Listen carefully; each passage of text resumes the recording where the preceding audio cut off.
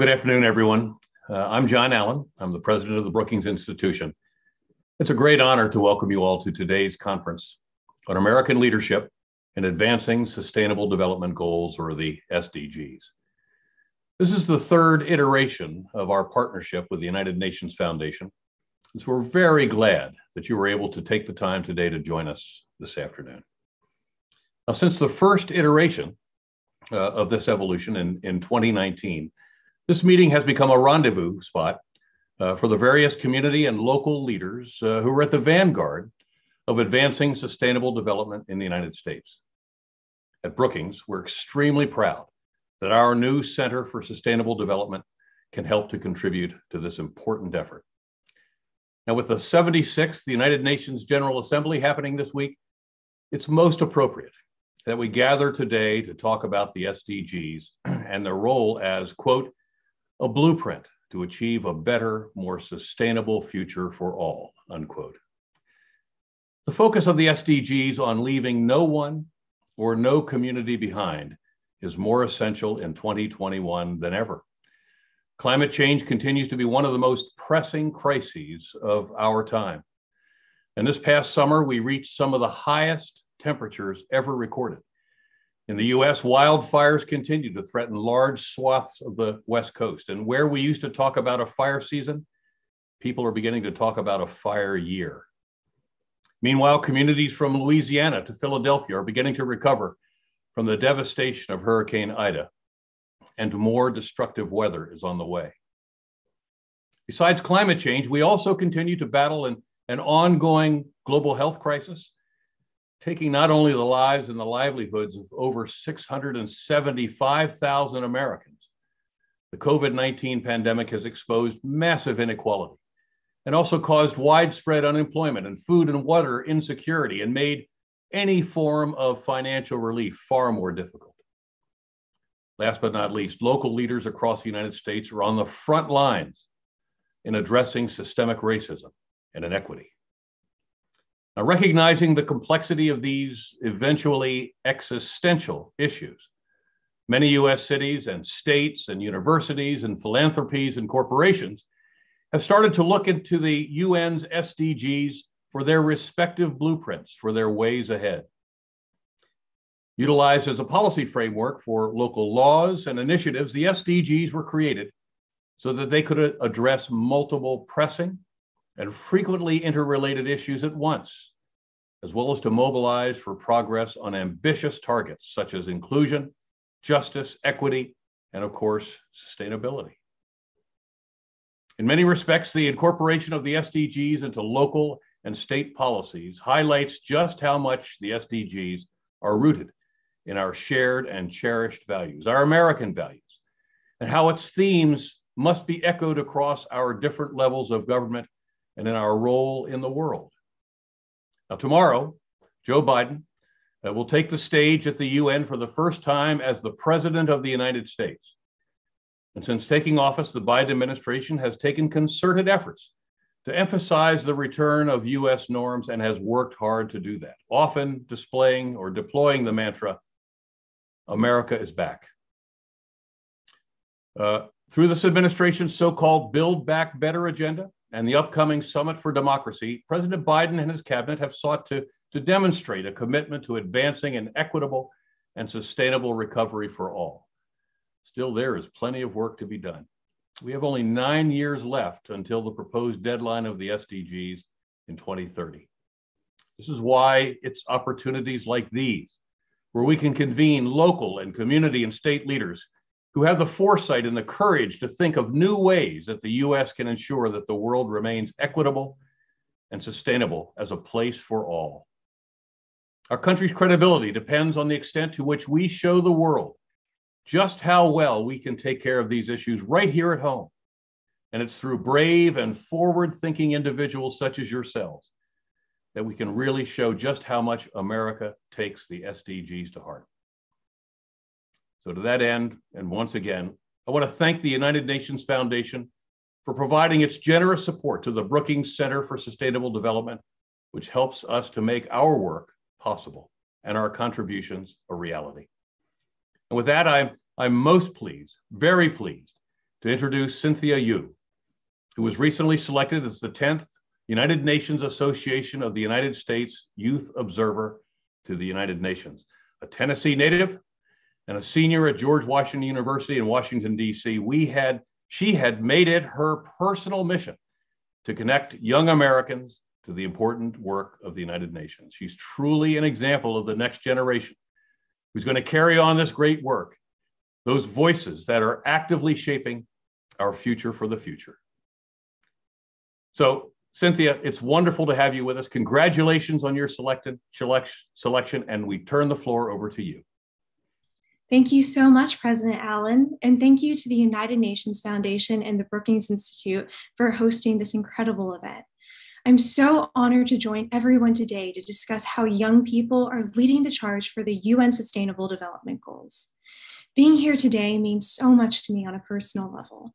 From my earliest days, I was exposed to the inequities that exist across our globe. My grandfather was the oldest of 6 children in a country torn by war, poverty, and hunger. By the time he turned 13, he'd watched as all of his younger siblings passed away.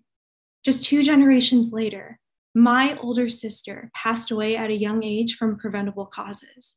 And that is why I dream of a world where we carry out the SDGs. I dream of a world where no child is ever ripped from the threads of life. I dream of a world where we build bridges instead of walls. I dream of a world where we unite together to make tomorrow better than today. And thankfully, in my first month as the US Youth Observer, through meeting some of our nation's greatest youth activists, I've seen a world in which young people share and uplift that dream. Recently, I engaged in a listening tour where I personally met with and gathered data from hundreds of young people across the nation. And this is what I found. Our generation is alarmed. I've listened to stories of students who are experiencing the real-life consequences of climate change. A college sophomore whose home was 3 feet underwater as a result of a flood far worse than expected. A girl who joined the conversation from a car while fleeing a hurricane. A high school student who looked through the window and witnessed a wildfire one day and a snowstorm the next. Our generation is living with the impacts of some of our world's most pressing issues, and we're concerned. But we're not just crying for help, we're taking action. The SDGs paint a dream of a better world, and young people are making it a reality.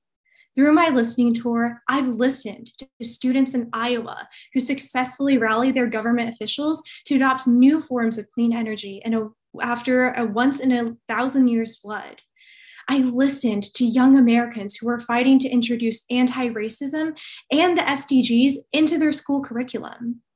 I've listened to students from all over the nation, united in solidarity for racial, socioeconomic, and gender equality. And that is why young people need to be heard by our leaders, heard by our communities, heard by everyone. Though we comprise 1/3 of the population, many of our nation's youth have told me that oftentimes, even when they have a chance to speak, nobody takes them seriously. As a woman of color who grew up in rural America, I know what that feels like. My agenda as the Youth Observer this year is to lift up youth voices, especially those from underrepresented communities. All facets of youth must be represented equally and receive critical resources for civic activism, regardless of who they are or where they come from. Generation Z grew up in the age of the internet, the age of exponential globalization, the age of activism.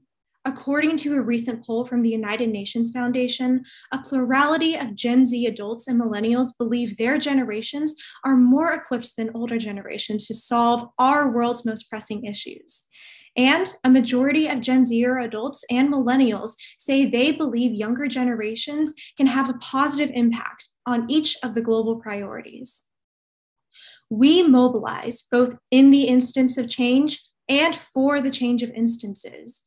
My vision for the SDGs is for our nation's leaders to prioritize the implementation of policies that keep the UN's dream alive. In my term as the UNA USA Youth Observer, I will partner with our Global Goals ambassadors, empower local SDG service projects through our 200 chapters nationwide, and support our partnerships to turn data into delivery. Our world can only drive forward the SDGs if we ensure that every person is included in the ride, especially our nation's youth. We have our voices. Now we just need to be heard. Hear us as we march for progress as UNA USA advocates. Hear us as we publicize our voices in the 2021 Youth Observer listening to our report this week. Hear us as we pour our hearts and minds into the SDG dream. Think of all that our world could accomplish if it amplified a third of its population. I once dreamed of a world where we would unite together to make tomorrow better than today. In my first month as the US Youth Observer, I've seen how youth leaders have answered that call. Thank you. I'm now pleased to introduce the youngest big city mayor in the US, the Honorable Mayor Kate Gallego from the city of Phoenix. Thank you, Cynthia. On behalf of the people of Phoenix, I am so pleased to be with you here today to celebrate American leadership on sustainable development goals. I'm optimistic that we are going to come together as a country and that cities will join with our companies, universities, nonprofits, and others to really establish that our country cares deeply about sustainable development and that we will be leaders on SDGs.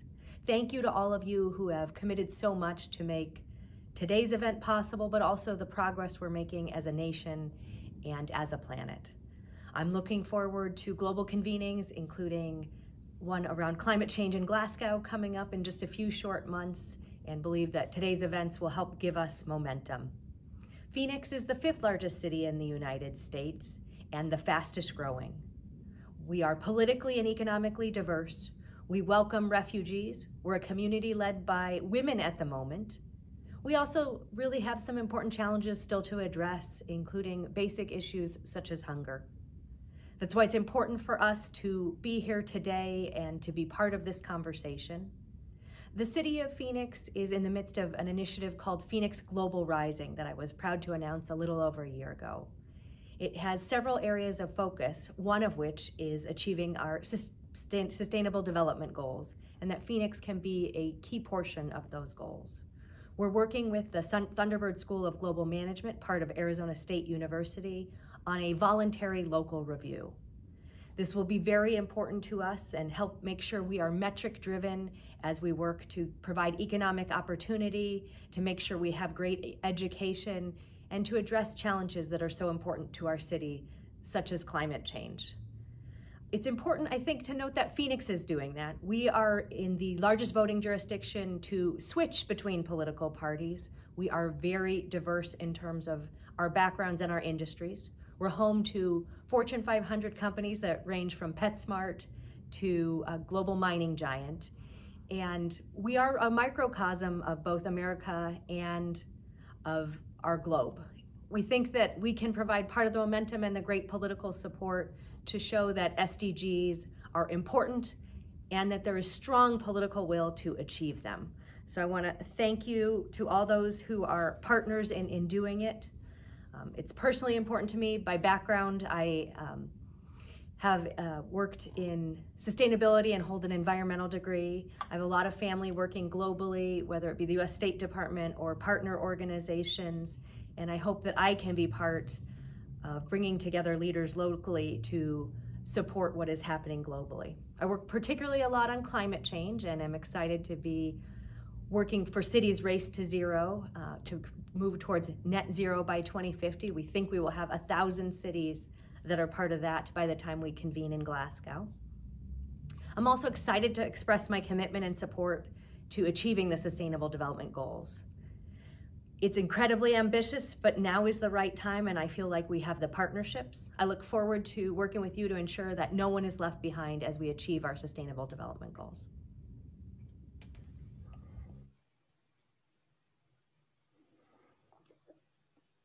Thank you, Mayor Gallegos, for your remarks and your leadership in Phoenix and with the Sustainable Development Goals. It's so great to hear from you and your innovations. It's something that we can all learn from. It's so great also to have the opportunity to hear from Cynthia. Let's listen to our young people. They are leading. They get that this matters. And with their help, we will find our way out of this. The Brookings Institution and the UN Foundation for co-hosting this important event. I am so thrilled to be here today. In my old life, I lived and breathed the Sustainable Development Goals every single day as we were negotiating them to make them a reality. Now we're 6 years into the goals. There's only 9 years left. So they're more important than ever, and it's time to take stock. My name is Ana Maria Hilagos, and I'm president of the Hispanics in Philanthropy. We are a network of funders, of donors, of individuals working across the Americas to build, to fund, and to fuel Latinx power, economic opportunity, justice, and equity. We'll soon be celebrating our 40th birthday, and we invite you to work with us as we do this work across the Americas. Today, I'm calling from New Mexico, so I'm excited to be on a panel on a day that's highlighting the Southwest with Phoenix and San Diego, and of course, the important work that's happening with our young leaders and also in Orlando. And I'm excited to be moderating a discussion with our esteemed panels. The special focus of our session will be how the SDGs advance equity. And after the past year and a half, which has exposed and exacerbated the inequalities and the vulnerabilities in the US that we all knew were here, it's just wonderful to be here with like-minded people that want to understand, want to really push forward. As John Allen noted earlier, we are facing a moment of awakening. The effects of systemic racism, of poverty, of inequality, of climate change have been beyond anything that we could have imagined. And so this opportunity to reshape our efforts and to ensure that no one left behind is really important. And we can do that through the Sustainable Development Goals, as we've heard from the other speakers today. They are, and the reason why I'm so excited and why this matters, it's an opportunity to address our greatest common challenges, offers common language, connects us again across sectors, disciplines, geographies, offers us metrics. It's just such powerful work. And to share with us how they are thinking about it and their strategies, we have a wonderful panel here today to get us started. I'll briefly introduce them, and then we'll go from there. First, it's my extreme pleasure to welcome Dr. Helene Gayle. She is the CEO and president of the Chicago Community Trust. Before that, she led the international humanitarian organization CARE for over a decade. We all know CARE's work, and we all know the work of the Chicago Community Trust. Fantastic work. She's very familiar with the Sustainable Development Goals, and she has been using them both internationally and locally in Chicago for a long, long time. So lots of lessons there. We have Carmen Villad, who is the Vice President of Social Business Innovation at Merck, and she's been working specifically in the US. So Carmen will ask you to talk about that work. And finally, my old friend, Dr. Michael McAfee, who is the CEO and President of PolicyLink.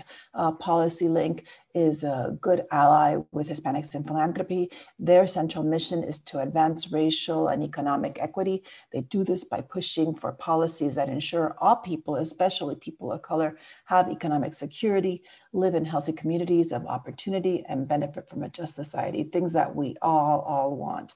So Michael, let's stay with you. And couple questions, and then we'll go on to the rest of our panel.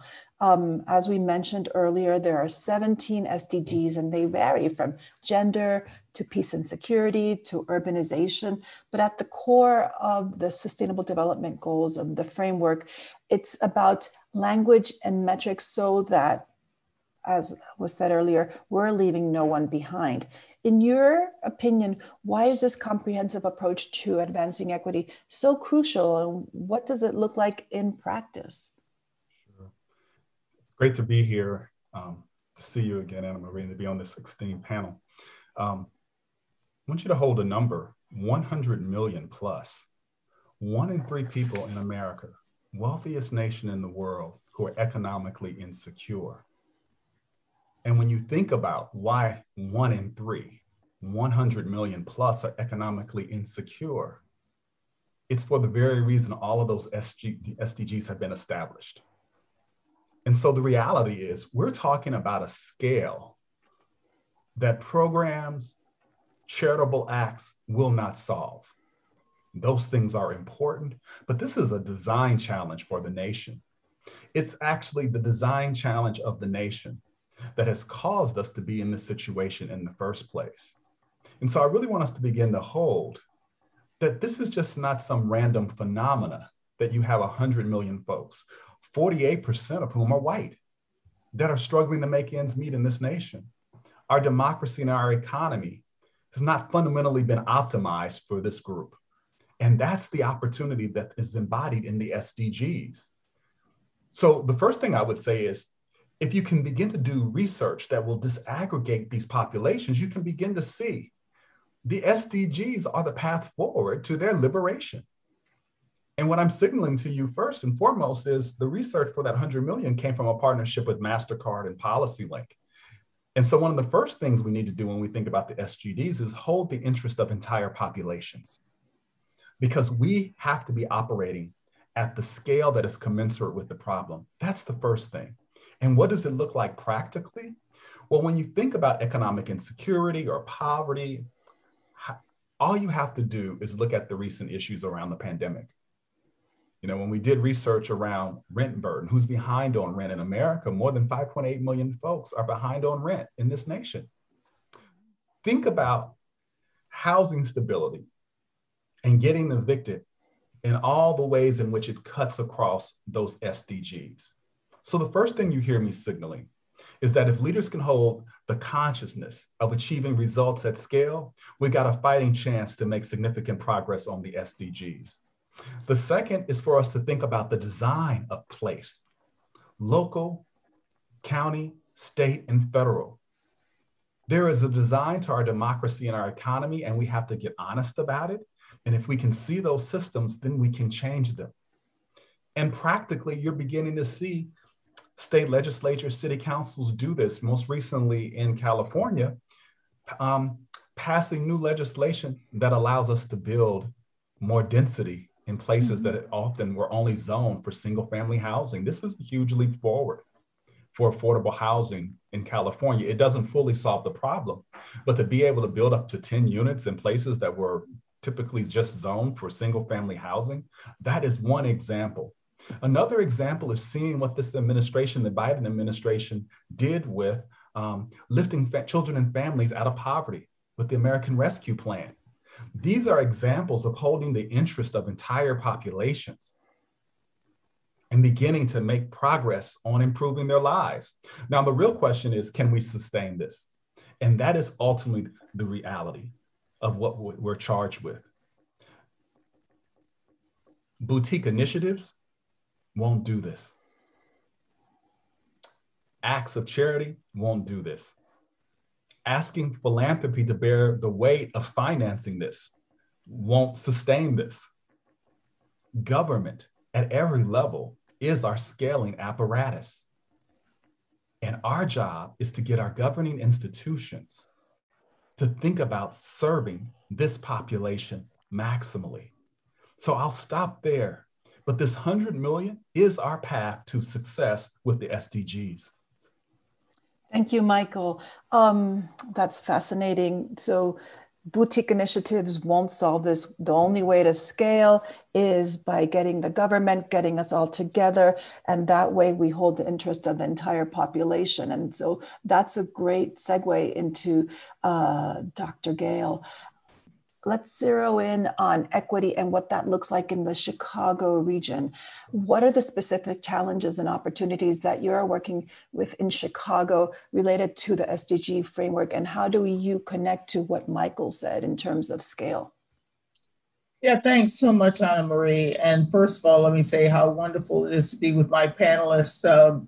both of whom I admire and have had the opportunity to work with over years. I could start telling stories about Carmen when we worked together at CDC and how she taught me everything I know about the internet. But anyway, a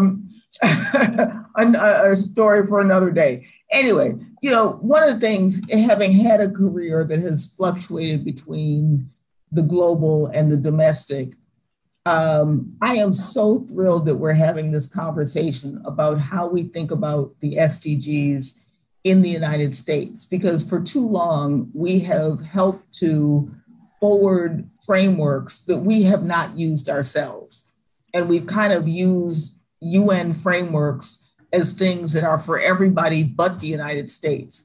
And I think the fact that we're now starting to use the SDG framework, I also want to give real props to Tony Pippa and the team at Brookings for really helping us to think about how do we take this global framework and make it relevant to the United States and remind us that the same inequities that we see between countries also apply to the inequities that we see here in the United States between populations. And I think Michael did such a good job of framing that. And so, you know, in Chicago, and particularly with our community foundation, the Chicago Community Trust, we launched a strategy a couple of years ago focused on closing the racial and ethnic wealth gap. And we did that because, you know, Chicago, like so many urban environments, have a lot of issues, you know, life expectancy gap, education gap, the issues of violence and public safety, et cetera. But underneath all of those are these inequities that are linked to economic opportunities that have been structurally designed such that some populations have better outcomes than others. And much of that is linked to our racial past. And so, you know, past and not our racial past, it's linked to many of the things that we continue to deal with today. So we said, closing this economic gap in this economic inequity that is linked to racial segregation and history would be an important underlying issue for all the other things that we hope to achieve in that.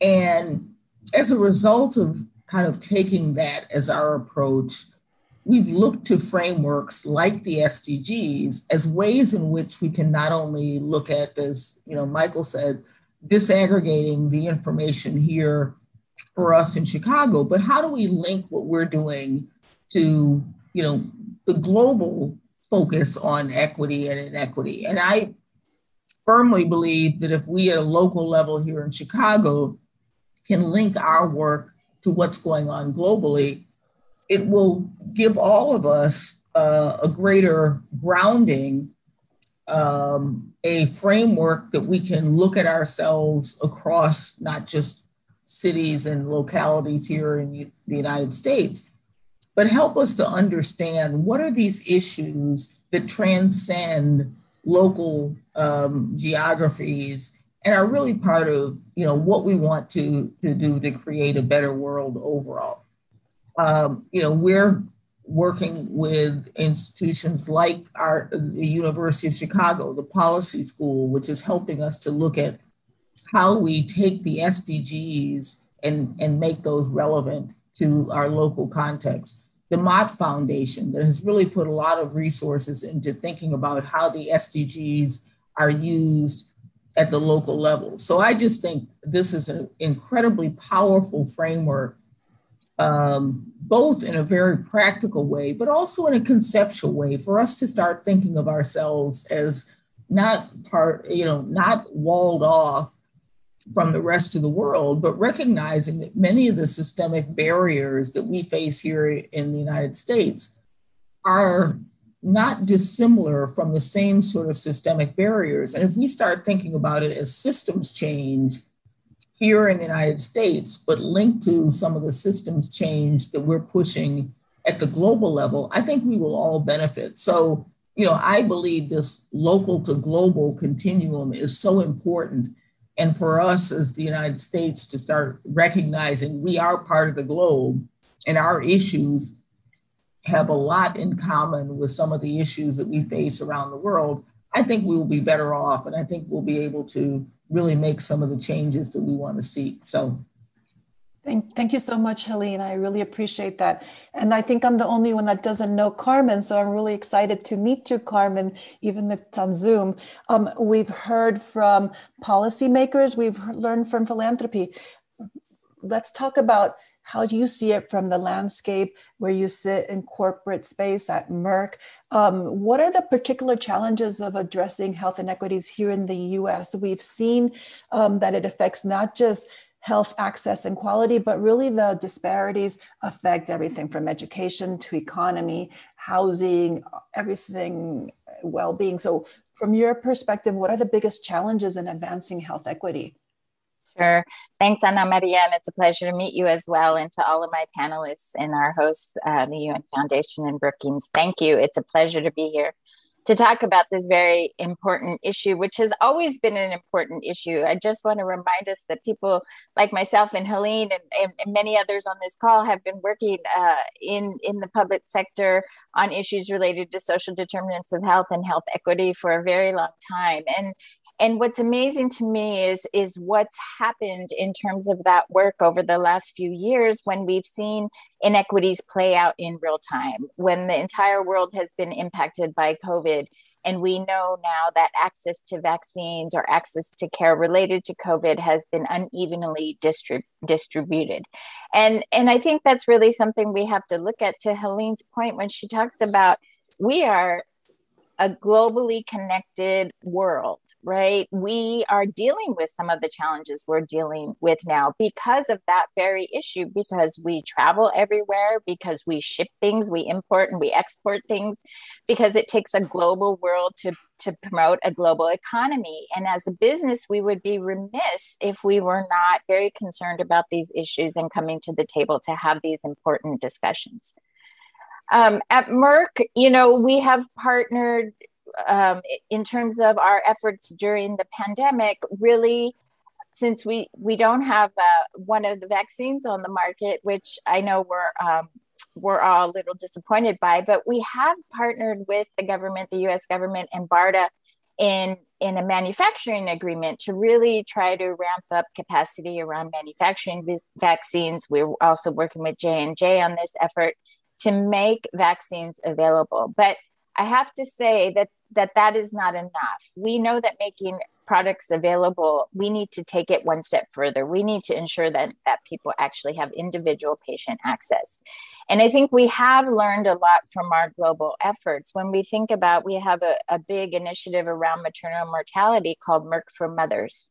And we've done a lot of work globally in that program. And one thing you realize when you live and you work overseas is that everybody has one of these, right? Everybody has a cell phone. They may have never had a landline in their home. They may not have access to much other technology, but they have one of these. And so in working through Merck for Mothers in a platform called Nivi, we developed an interactive chat platform where anybody anonymously could submit questions around family planning or maternal health and get answers. And we found that we had a lot of diversity in terms of who was accessing. We had males, we had adolescents and children, we had obviously pregnant moms because that was the target audience, but lots of questions that were coming in. We first started in Kenya and now we're moving to other countries. But through that platform, we realized that we could also answer critical questions about COVID. And so we made that information available. And we also did it the other way around. So if users were coming in asking about COVID specific issues, we answered those questions. And then we also designed content specific to family planning, which was our original target with the digital platform. And I think that has really helped us understand how much more we can do in the US. And through our US efforts in our Merck for Mothers program, through an initiative called the Safer Childbirth Cities Initiative, Right now, what's happening is a lot of mothers, pregnant women are afraid to seek the routine kind of care that they need. And so we have supported virtual home visits with doulas who get on the phones and track women postpartum to make sure that they're healthy, to answer their questions, to provide referrals, including related to COVID-19 information, whether it be vaccines, treatment, or other issues that they may be dealing with at home and feeling like they can't safely return to care. And I think that is one of our biggest challenges. We know that routine immunizations are down. I know personally that people, my mother did not receive her annual mammogram. It skipped a year because of COVID. And when she went in the next time, there was some growth and there's some issues now that she has to deal with. So this idea of our regular well-being, what that looked like before COVID and how we expect it to be going forward is critical. And there's a lot of questions there that we still have yet to answer. Digital solutions can really help. But I think that my biggest point that I make to my folks and internally at Merck is really to think about the old adage of you have to start where the patient is or where the client is, right? We have to understand what people don't understand and help them get that education of the basics, whatever it might be, so that they are trusting the system, they are seeking care. You know, I've heard anecdotes of people saying things like, I don't need a COVID vaccine. I just had a COVID test and I was negative. Well, you know, we have to get the right community leaders, the right voices out there, delivering the right messages so that people understand why it is important, why prevention is important, why vaccines are important, why taking care of some of their baseline healthcare needs is important. So we have been trying to address all of these issues, obviously not by ourselves, in the spirit of SDG 17 and in partnership with many others on this call today, but also all over the world. And we still have more to do as a community, a healthcare community. Thank you, Carmen. We have less than 10 minutes to go. So I'm going to ask you another question and let's keep it short, like sure. 1 or 2 minutes. But what I really want to hear, in addition to what you just covered, which is how Merck is addressing the communities, I'd love to hear how Merck is developing the corporate strategy. How do you make sure that it's deeply embedded within the organization and it permeates the entire culture of the organization? Because that's what we're working towards, corporate America picking this up. So how is that happening? Yeah. I'm trying to ask you to answer in a minute and a half. Okay, I'll go quick. I'll just say that at Merck, we have a long history of really committing to social impact and business impact together. I think folks may know about our Mectizan donation program, where we've committed, Mectizan to the world free of charge to try to eliminate river blindness. And we're trying to do that domestically too. I think the mindset of businesses has changed over the last 5 years. We know that from what CEO Roundtable and others have said, what Larry Fink asks us to do every year, et cetera.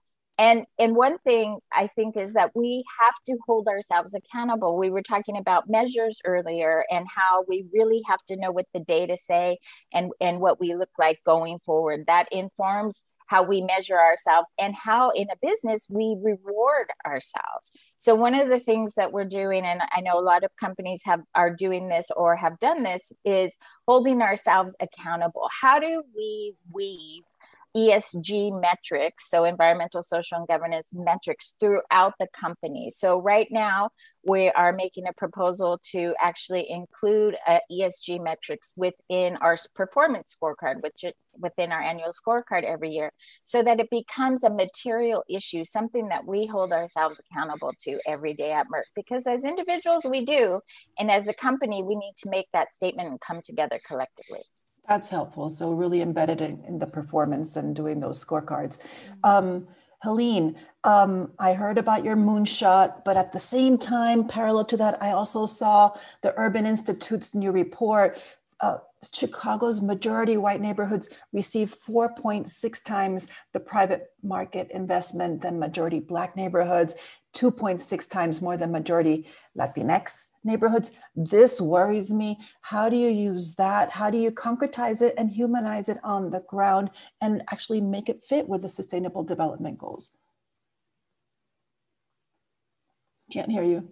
So, yeah, so maybe just picking up from where Carmen left off, you know, we talk a lot about the role that government plays, but, you know, I think it's more important than ever the role that the private sector plays. And, you know, when I entered into my career more decades ago than I like to think about, you know, if you wanted to do things that were towards social good, you either went into government or the nonprofit sector. And, you know, the for-profit sector, corporations, private sector was considered the dark side. And I think those lines are being blurred more than ever. And I think for, you know, a lot of the reasons that Carmen talked about, you know, the private sector and, you know, corporate sector are now thinking about what is their mission and what is their purpose.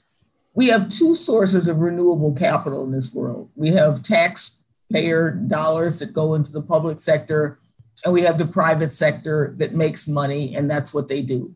Both are renewable sources of capital that are more and more tied to how do we make the world a better place? Because it's in everybody's interest.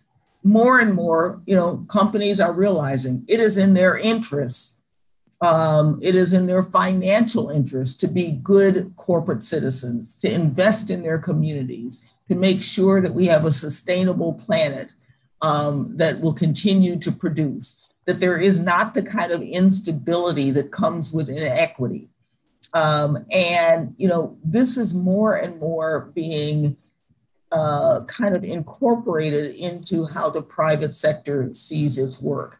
And so, you know, for us on the ground, we have said we will take besides what we do as philanthropy, I think philanthropy does great work. You know, I have been in philanthropy multiple times in different iterations. I think it does great work. But as Michael said, philanthropy cannot solve this alone.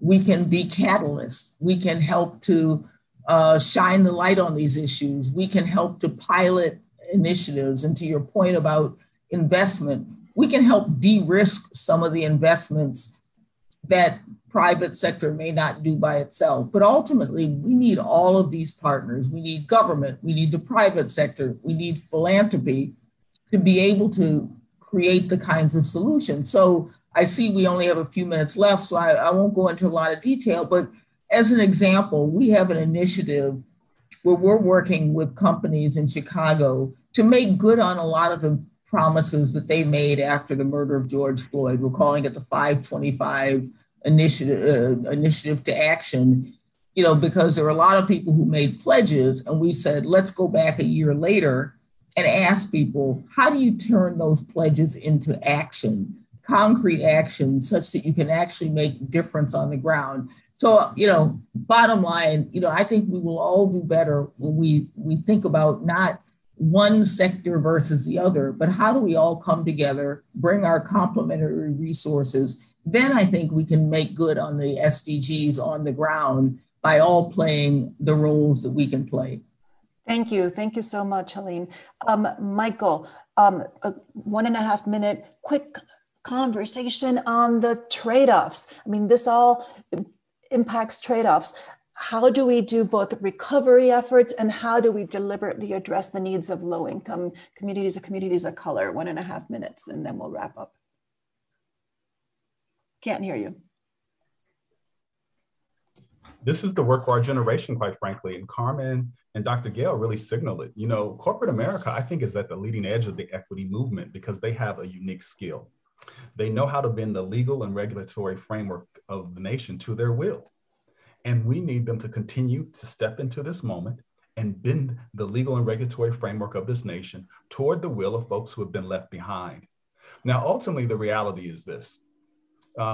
We've got to begin to implement accountability measures into this work. You know, the reality is if locales aren't delivering on outcomes for this population, we should seriously consider, do they continue to deserve resources? And I know that this is often a third rail, but the reality is this: we can't continue to pump dollars into communities that are actually working against the return of investment that we're trying to achieve. So I think in one way, corporate America stepping into this work like they are, is a leading edge moment for the equity movement. I think that's going to deliver some serious results. I think the other is us actually centering this population and refusing to advance strategies that don't center them first. If we do not implement accountability measures, this will be another time. We'll come back in 5 years. It will have been a lot of rhetoric, a lot of paper will have been produced, but we won't see the outcomes. Ultimately, all of us should be pushing ourselves to answer one fundamental question: is that 100 million quantitatively better off? The SDGs are measurable. They are measurable. And just as corporate leaders bring great accountability to their enterprises, the work of achieving the SDGs deserves the same level of treatment from all of us, from all three sectors: government, civil society, and business. Great, thank you so much. We talked about scaling, accountability, the corporate sector, who does this, why this all matters, and what we would like to see in the future. I really appreciate it. We could have had another hour for sure, but this is a wrap, and we'll hear from the following panelists, and I really, really appreciate you all for joining us today. With that, it is time to introduce the Honorable Congresswoman Sarah Jacobs, member of the U.S. House of Representatives. Thank you so much. Bye.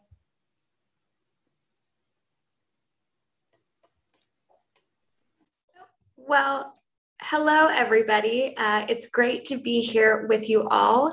Thank you, Anne-Marie, for the introduction, and thank you to everyone at Brookings and the UN Foundation for putting together this event. I'm so grateful to be with you all today because your work in building sustainable, resilient, and inclusive communities is vitally important. This UN General Assembly comes at a really unique moment where we as a global community are looking at how to rebuild after COVID. And it's actually pretty amazing that we had the foresight to create the UN Sustainable Development Goals that can give us pretty much an exact blueprint for how we need to rebuild. We know it's important for each country to commit to this work, and we know it's important to do this as a global community. In Congress, we're talking a lot right now about building back better. You may have heard about it, how the status quo before COVID wasn't working for too many families, and how we need to chart a path forward with equity at the core. And that's what the Sustainable Development Goals are all about. This moment has also taught us another important lesson. It's taught us that it can't just be big institutions doing the work. We have to focus locally on the needs of each of our communities and what local stakeholders can bring to the table. We have to build the world we want community by community, neighborhood by neighborhood, because we've learned that what happens in one neighborhood can affect all of us. That's why it's so important that we're focusing this work not just from the top down, but from the bottom up with our communities leading the way. In San Diego, our local association of governments is beginning the process of localizing SDG goals for the San Diego region. Our county government, in partnership with local universities, is developing a regional decarbonization framework to provide a science-based vision for reaching net zero emissions regionally. And prior to coming to Congress, I founded a nonprofit organization called San Diego for Every Child that's working on ending childhood poverty in San Diego and piloting a guaranteed income initiative. What's essential about all of these efforts is that they're data-driven. Highlighting these local efforts, as I know you all have been doing all day, also speaks to an important difference between the Sustainable Development Goals in the 2030 Agenda and many previous development programs. This is an expansive and inclusive program, and the United States is not existing above or apart from these goals. The United States is part of these goals, because to be a global leader, the United States has to be a global example.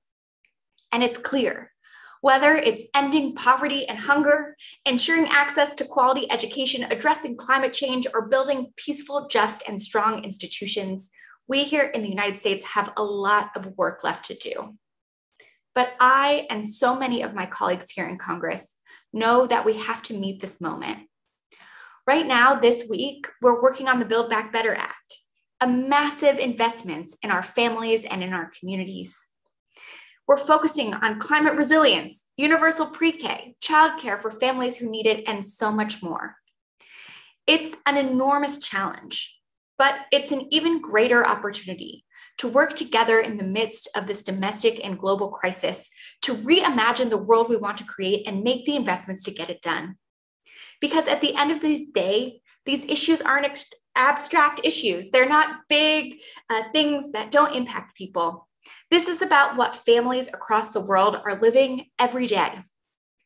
Every time I'm back home in my district, I have the chance to talk directly to constituents about the challenges they're facing and what they need from the government. After Congress passed the expanded and improved child tax credit, I had the chance to talk with the parents who are benefiting about what those investments will mean for their families. They talked to me with tears in their eyes, not only about being able to afford groceries and rent and school supplies, but about the fact that for the very first time, they were able to think about their kids' future. That is the gift that we're giving families across the country with these sustainable development goals. With just one bill, with just one program, we were able to cut childhood poverty here again in this country in half. And we're going to continue that work with the Build Back Better Act. But we know it's not just about what we're doing here in the United States, it's also about what the United States is doing around the world. We have to center human rights and building communities. We have to center partnering with other countries, not telling them what to do or scolding them. We need to be the global example that we claim to be. So thank you all again so much for having me here today. I am so honored and proud to be doing this work alongside all of you, and so thankful for the work all of you are doing to make sure that these goals that we're all so committed to are actually getting implemented. Thank you. Thank you, Congresswoman Jacobs, for those inspiring words. Congressional leadership is so vital for achieving the SDGs, and we thank you for that. Looks like we may have a brief technical glitch, so I will hold for a moment.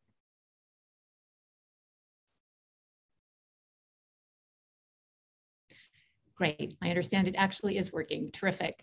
Hello again to everybody, and thank you at the beginning to all of our wonderful colleagues at the Brookings Institution, with whom we've been so proud to roll up our sleeves over these last few years to connect local leaders and partners and bring their incredible stories to you. And thanks to everyone who is joining today. My name is Elizabeth Cousins, and I'm the President and CEO of the United Nations Foundation. I was also the US negotiator on the SDGs, and I can tell you that it was precisely their relevance to us right here at home, as our last panel just so beautifully demonstrated, and as the Congresswoman did, that pushed the US to negotiate such an ambitious and universal agenda. And today, our commitment to the goals, our shared roadmap to equity, justice, and environmental resilience is even more urgent. Our country and our world face a confluence of crises. We're 18 months into a pandemic that has exacerbated disparities across issues, particularly for people of color. Inequality is on the rise and systemic racism persists. And the growing destruction and frequency of extreme weather is a devastating reminder of the rising costs if we fail to address climate change. But the SDGs give us a different path. They provide a common language and strategies to address these issues and more, and to ensure a more inclusive and sustainable recovery. Just consider a few examples of local leaders who are putting the SDGs into action. New York City. At our inaugural event here in 2019, New York City announced the Voluntary Local Review Declaration, a process for local governments anywhere to report on SDG progress that sparked a global movement with hundreds of local and regional governments now involved. Los Angeles just this morning launched their second voluntary local review. Mayor Garcetti spoke about that at our event last year. Hawaii also last year released the first ever statewide voluntary local review using data from Hawaii's own Aloha Plus Challenge, a model that's now being shared with islands around the world. Carnegie Mellon University launched the first ever university-wide review of the SDGs last year. There is so much positive work being done in the United States, and there is so much more we can do. That's why I'm truly excited to welcome now Mayor Buddy Dyer from the City of Orlando, a true leader on the SDGs, to talk about his experience in the Sunshine State. Welcome, Mayor Dyer. Thank you. Thank you very much, Ambassador. It is great to see you. Well, let's dig right in. Mayor Dyer, you launched GreenWorks Orlando, a sustainability initiative to enhance quality of life and spur economic growth in your city in 2007, almost 15 years ago. What led you to take that initiative back then, and how does that work relate to your approach to the SDGs? So let me begin by thanking you and your entire UNF and Brookings Institute teams for hosting us and inviting us to be part of it. You'll meet a number of people from the City of Orlando on the panel after we're finished here, and they'll tell you about some of the great work we're doing. But I became mayor back in 2003, and Orlando was pretty much already a globally recognized city, but primarily for our world-class entertainment and our theme parks. I would be anywhere in the world and say Orlando, and people would say Orlando, Disney, Universal. So Orlando is much more than just its theme parks, and we think we're poised to be one of the great cities in the 21st century. So in 2007, one of the ways that we thought, if you're going to be a great city, you have to be a sustainable city. So we launched our GreenWorks program, and I've been impressed with what they were doing in Chicago, quite honestly, when I decided to launch that. And we wanted to be a future-ready city, and that means being environmentally friendly, socially equitable, and inclusive, and that's why we eventually got to the SDGs down the line. But we did a lot of work in the community to understand what their vision, our vision as a community was, what our needs were, what we should be focusing on. And for our GreenWorks program, we came up with 7 key priority areas, and they were urban, including urban sustainability, clean energy, local food systems, zero waste, alternative transportation, and clean water. And that was our strategy. And as we learned more about the SDGs, we have almost 80 million people visit our city in non-pandemic years. And we thought it was important to align our local priorities with a global framework. And to our great surprise, it actually helped us build within our team and our framework within our community additional groups and organizations that wanted to come on board. Well, terrific. So fast forward to today, you're releasing a report today, I believe, that measures Orlando's progress against the SDGs, Orlando's first voluntary local review. Congratulations. Say a little bit more about that process and how the SDGs relate to your work today, helping your constituents meet the kind of challenges that they face. So we are, in fact, very proud that we're unveiling the first voluntary local review today, our first. That'll highlight the progress that we're making. And when you look at the SDGs, you realize that they really cut across many of the challenges that you've been talking about and the Congresswoman was talking about across social, environmental, economic challenges. So whether it's eliminating poverty or inequality or addressing homelessness, economic inclusion, climate change, they're all critical topics that we are working on, and sometimes they've been siloed. And what we felt the SDGs did for us was to organize this in a way that we could understand the various interconnections of all of those things. So our GreenWorks Orlando initiative already been prioritizing a number of the SDGs, and we just realized in this pandemic world that they provide us a unifying framework to advance both a green and equitable recovery. Wonderful. And we hear that a lot, that they're a common language, a common framework, and that's one of the real sources of power of the SDGs. Now, we're going to hear in a moment from different partners, as you just mentioned, coming together around the goals from your region. You're also a mayor in a very purple state, and we know how important it is to build bridges across divisions. Can you say a little bit about why these local connections are so important and how in your community you're able to use the SDGs to build bridges between constituencies, across jurisdictions, and even across the aisle? So we like to lead by example. We like to be the point of the spear. And, you know, when you think about Florida, most of the population lives around the edge on either the Gulf or the ocean. So we're kind of the big fish in the middle of the state with nobody else around us. So Orlando performs a little bit above its weight class because we're able to speak, and we have 70, 80 million visitors every year. But we pride ourselves on working together. It's easier to work together across party lines at the local government level, quite honestly, than it is right now at the state level. But when I talk to some of my business-oriented Republican friends, I talk about how sustainability, it makes good business sense for the bottom line, and I give them examples. So probably my favorite is in 2016, we were looking to prioritize energy efficiency in our own buildings as one of the first steps towards doing more green building in the city. And we issued a green bond that was about $17 million to modernize and retrofit some of our older buildings to improve efficiency. We utilized the funds to upgrade our lighting systems to LED, enhance the HVAC systems, and install smart sensors to enable building automation control systems to track and monitor the savings. And I am proud to say that today, 5 years later, we are saving $2 million a year in energy cost, and we're able to pay the debt service on the green bond from that. But we had excess money, and we built a new police headquarters and funded 50% of that construction with savings that we are occurring from there. So you can be sustainable, and you can be smart, and you can save money. Now, that's a fantastic example. And I think there's so much that we should take confidence in from your primary point, which is that at the local level, you can build bridges so much more easily because you're also so close to your constituents and understand very directly what their needs and interests are. I want to ask you a final question sort of about your peers. You work very closely with mayors and other local leaders across the country. What do you say to them about why this work is so important? How do you build the case? And what messages also do we need the federal government to hear from you and your fellow mayors and local officials? And what's next for Orlando and the SDGs? So well, a lot of questions in one. All in one. I'll try to answer pieces and bits of each of them.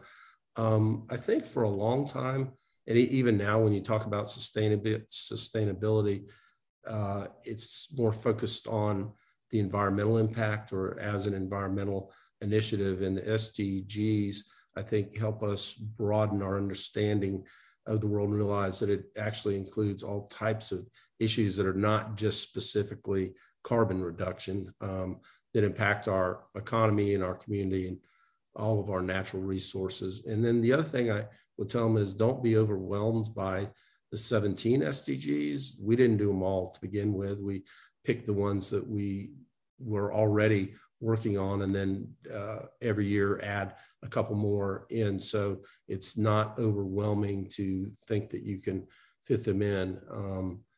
And I guess beyond that, I would just offer support and say, we've started where we're at and we're going to continue, and it's been great for our community. Well, that is a wonderful conclusion. And I love the idea of not getting overwhelmed by the 17. I mean, most of them are things people are doing anyway. It's just a question of how people are doing them. So I, really appreciate that. And Mayor Dyer, I just want to thank you again on behalf of all of us for your leadership, for your action on the SDGs. You really are a tremendous model, and so is Orlando for us all. And we have just 9 years left to 2030, and we have such a promising future ahead of us if we can summon the imagination, the solidarity, and the accountability, to the points made earlier today, to reach for it and just to really do it. I mean, we can only make progress on all of these issues if we do it together, and the SDGs are a very powerful platform to unite those efforts. I'm therefore very pleased now to pass the mic to another amazing leader and a friend, another one from Orlando, Chris Castro, Orlando's Director of Sustainability and Resilience, who has been instrumental in Orlando's work on the SDGs to carry forward this conversation. Chris, passing the mic to you. Thank you so much, Ambassador Cousins. And I'd like to start by expressing gratitude to you, and of course to Mayor Dyer, for your remarks and your leadership on advancing these goals. The news that Mayor Dyer just shared about unveiling our first voluntary local review of the SDGs is such a big milestone for Orlando and for cities around the world. And I really do want to deeply thank Brookings and UNF and ICLEI for the support you've given us over the years to make that a reality. Well, good morning, good afternoon, good evening to everyone. My name is Chris Castro. I have the honor and privilege of serving as the Director of Sustainability and Resilience here at the City of Orlando. And I'm confident that most of you, if not all of you, have heard of and hopefully visited our great city here. If it wasn't already evident in that visit, our region is very unique. As Mayor was alluding to, we have a purple political mix, very diverse demographics, and strong leadership organizations with the focus on becoming a future-ready city at the forefront of inclusion, of innovation and sustainability, and committed to that zero carbon future. Orlando is rapidly growing, ranking as one of the fastest growing regions in America for people to live, work, and learn. And Orlando is globally facing, welcoming, as Mayor mentioned, over 75 million visitors per year who come to play, making us a top tourism destination for the world. So considering this global focus, in 2018, the City of Orlando moved forward with updating our comprehensive sustainability and resilience plan, also known as GreenWorks Orlando.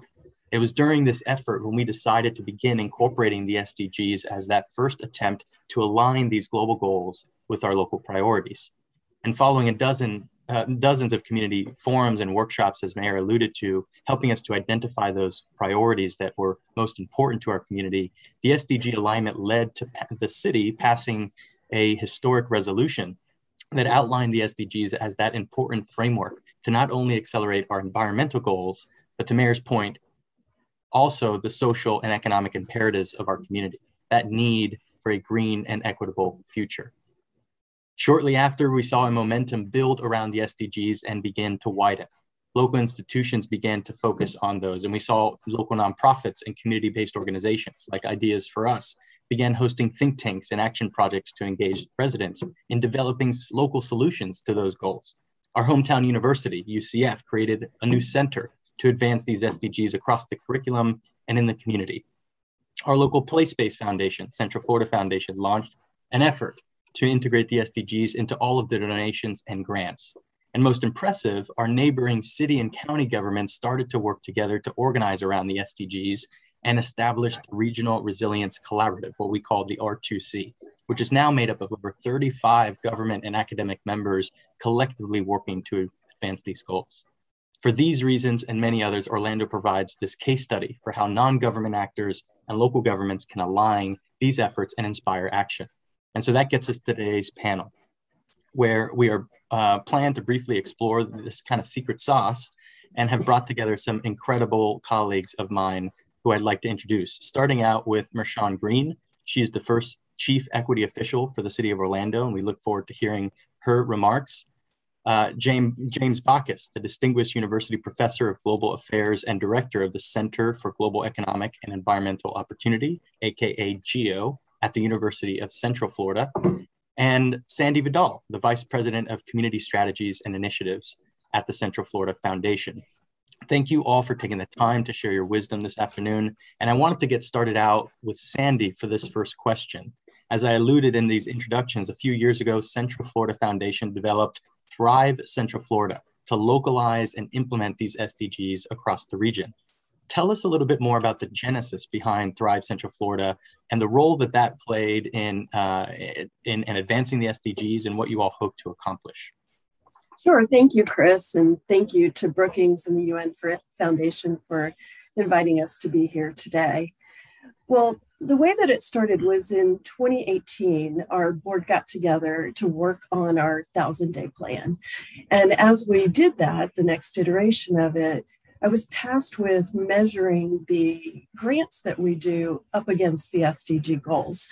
And I don't know if you remember, Chris, but that was the time I came to you and said, what are SDGs? Help me to get through this. And you and others have been amazing mentors for all of us throughout the community. But we really quickly figured out that while we could map our grants to the SDGs, we really needed to measure more than just our grants. We really needed to look at spending time analyzing goals and indicators and really understanding what they meant. And so we crosswalked all of the SDGs with the pillars across the community, the city, the county, the Economic Development Commission, the Florida Chamber, to look at what were the things that were important to everybody in our community. And after that work was complete, we realized that all of that work really aligned well with the social determinants of health. And so from there, we further kind of simplified things for our use within the foundation and developed Thrive. And Thrive really covers 5 areas that we look at following, working on, and granting to. And those are economic stability. In our community, we included housing and transportation in that because housing and transportation are really important in our community, and we do not have a mass transportation system. So it's really important for us to figure out how people can get to work. We also have education, we have healthcare, we have social connection and livability, which covers our neighborhood, our physical environment, and our safety. And then what Thrive really does is it catalogs data addressing key metrics for community well-being. It convenes local residents and leaders for their input, developing shared goals. And at its core, what it really is about discovery, curiosity, breaking down silos, practical solutions, and of course, accountability.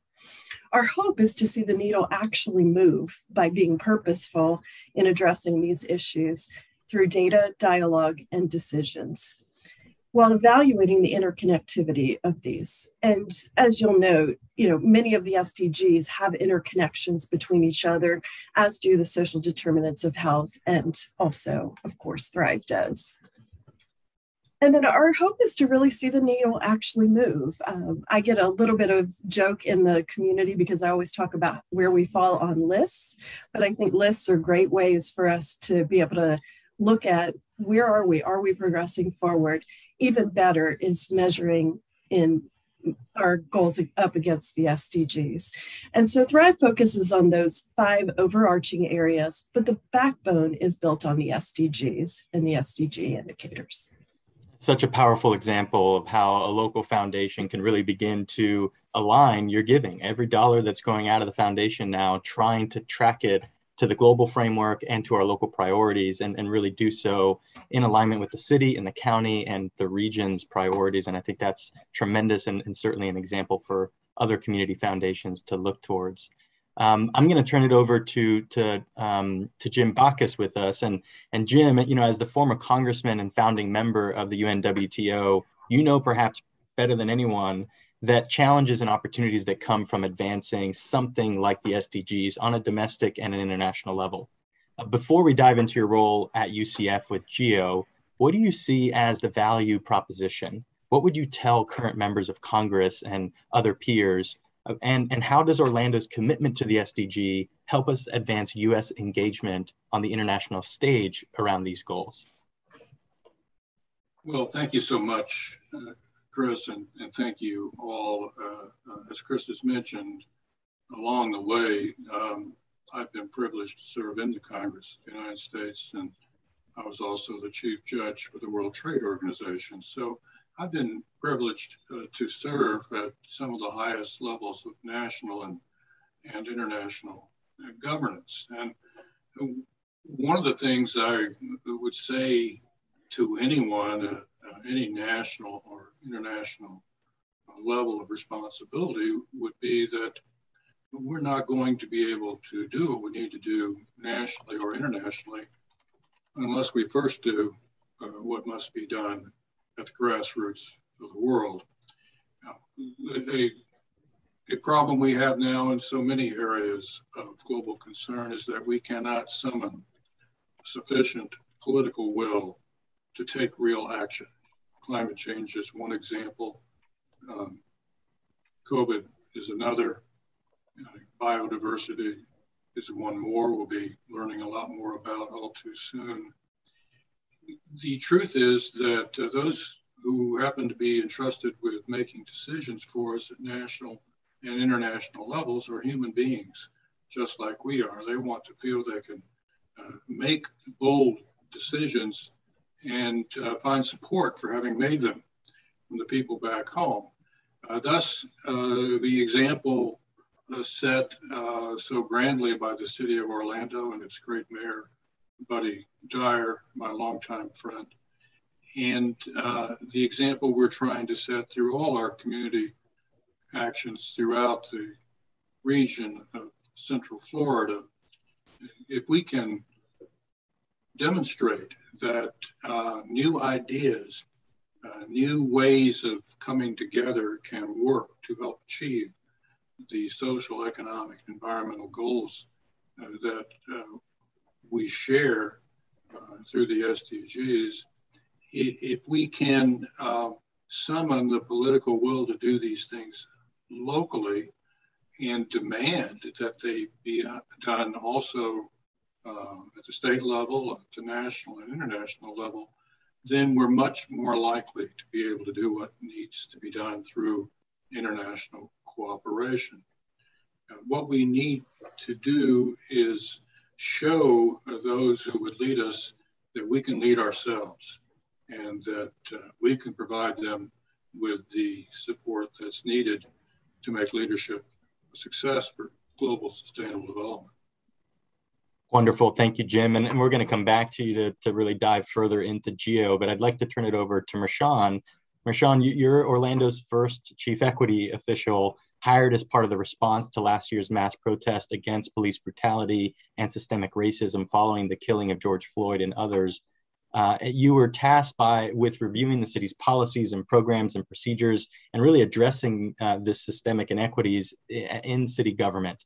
Mayor Dyer said, nothing is off limits. And that's essentially your mandate as our chief equity official. Talk to us about how you're approaching this and what has been your starting point. I know you're relatively new into this role, only months into it, but talk to us about where you are and where you see things going for equity in Orlando. So first, I'd like to thank you, Chris, and the Brookings Institute for being a part of this today.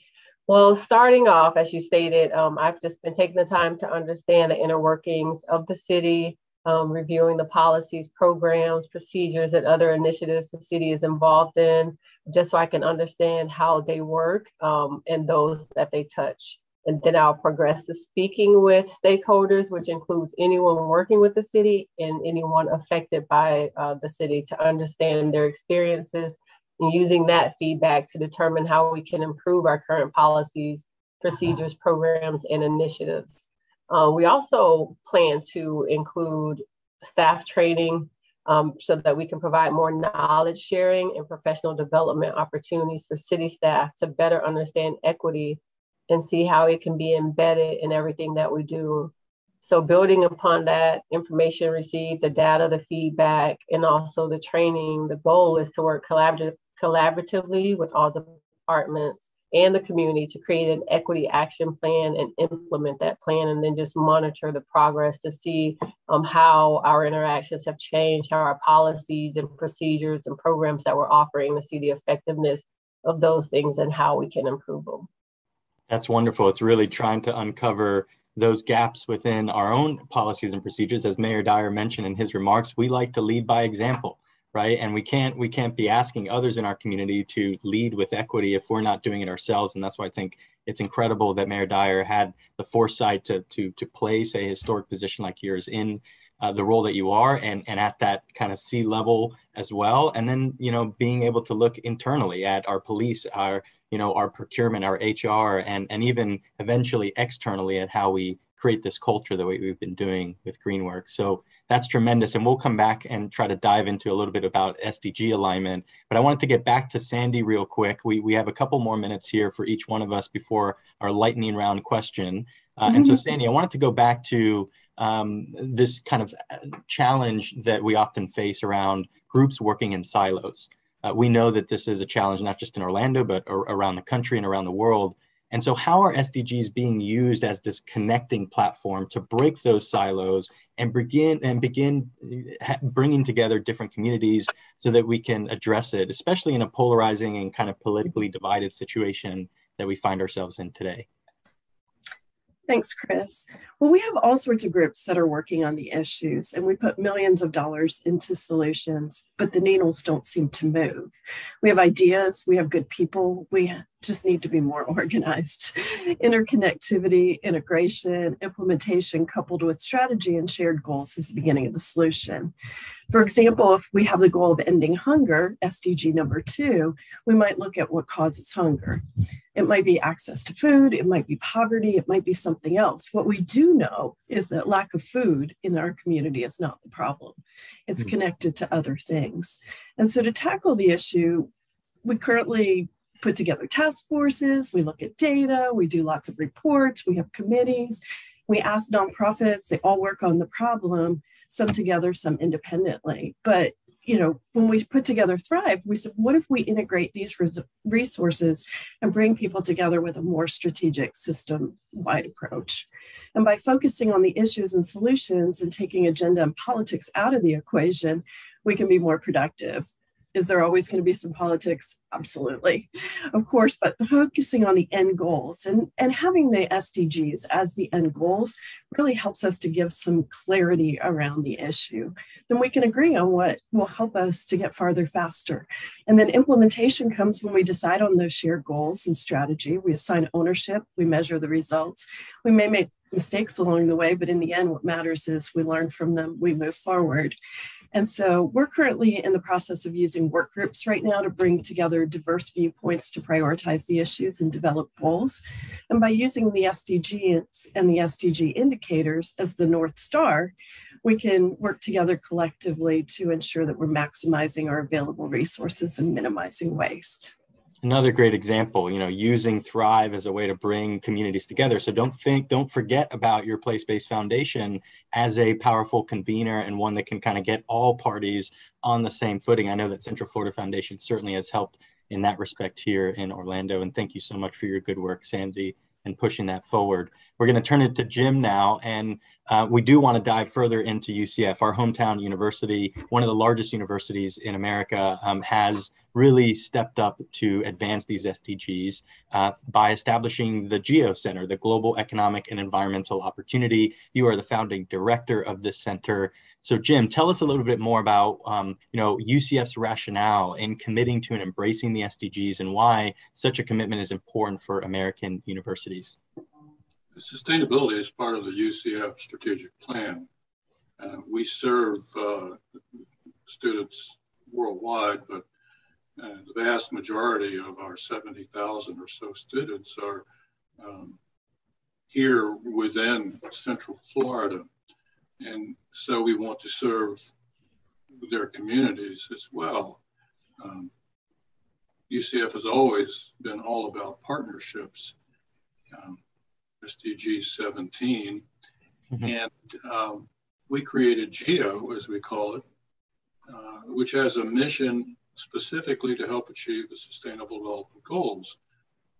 GEO is meant to be a catalyst. It's also meant to be a source of support for activism, governmental, non-governmental, mixed, local, regional, national, international, that's aimed at achieving Sustainable Development Goals. And we're working all over the world, but we're especially working here in the region, engaging our faculty expertise and our students. And one last point I'd like to make, because I know we're short of time. I was much impressed with the young woman who spoke at the outset about youth and addressing the SDGs. She said a lot of young people feel they're more qualified than we older people to do this job. I hope they are, because I'm afraid, have not been doing it nearly as well as we should. But one of our obligations is to do all we're doing for them and for their children, and also to make sure that they are equipped better than we are to address all of these issues that are already changing their lives in all kinds of ways. GEO is intended as one part of an overall UCF effort to help students become the kinds of citizens who can actually make that kind of difference in the world. Excellent. Thank you, Jim, and appreciate all your leadership as well in advancing this great work across the region. Marshawn, we're going to come to you to close out our last question, and then I do have a rapid fire for each one of you, so think through that. But Marshawn, central to the goal of the SDGs is leaving no one behind.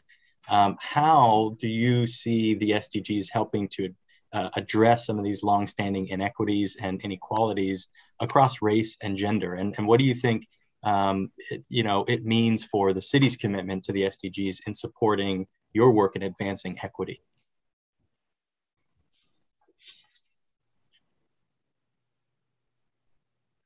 Sorry, I have my microphone muted. No worries. The goal of leaving no one behind actually aligns with Mayor Dyer's vision and the City of Orlando's vision to create a city where every resident is equally valued, equally protected, and has equitable access to opportunities. I can also appreciate that the SDGs are data-driven. The SDGs provide us with an inclusive framework to address community issues, cutting across the social, economic, and environmental imperatives. The SDGs help us to see the interconnectedness of these issues and the imperatives to address them holistically, rather than, as Sandy was saying earlier, in silos. We cannot just address affordable housing by keeping rent payments low. We must also consider the total cost of home ownership and things such as energy burdens in order to help improve overall quality of life. And as the United Nations Global Compact puts it, business cannot thrive unless people and planet are thriving. So in order to ensure that people are thriving, we must get to the root cause of issues and determine what barriers are present. But we can't do that without engaging those who are directly impacted. So just really thinking about that, and where I am working for government must continue to discover ways to empower residents and community to guide the city's priorities. We're working to do that, but not just government, also companies and nonprofits should be also engaging the city residents and community to guide their work. Thank you. Incredible. Thank you for your leadership as well, Marshawn. It's really been a pleasure to work, side by side here in Orlando. We got a lot more good things on the rise. With that, we are having to close up today's panel. So I just wanted to close up by thanking each one of you once again and sharing your insights and your knowledge on how we're working to advance that green, resilient, and equitable future in Orlando, in Central Florida, and the world at large.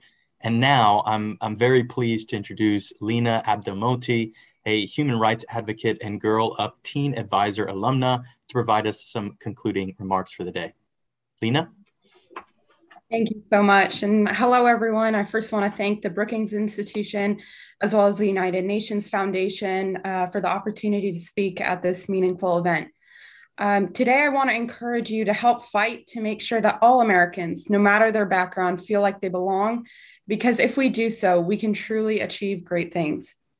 First, I want to tell you a bit about my own experiences living in Kansas as a Muslim, Arab, hijab-wearing first-generation American.